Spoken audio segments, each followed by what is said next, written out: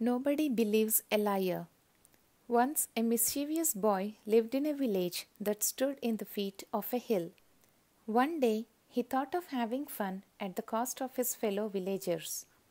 Standing on a high rock, he shouted at the top of his voice, "Lion, lion, come save me!" The villagers heard the shout and ran to help him.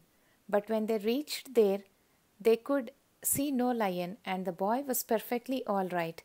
The boy laughed at the villagers, saying, "No, lion, I did it only for fun." The villagers got highly annoyed and came back with an air of anger. Few days later, the boy repeated the whole act. Again, the villagers went to his rescue, but were duped again. Now they decided not to be fooled by him any more. Unfortunately, one day the lion really came there. Now the boy shouted, "Lion, lion," as loud as he could. But nobody came to help him out. The lion attacked the boy.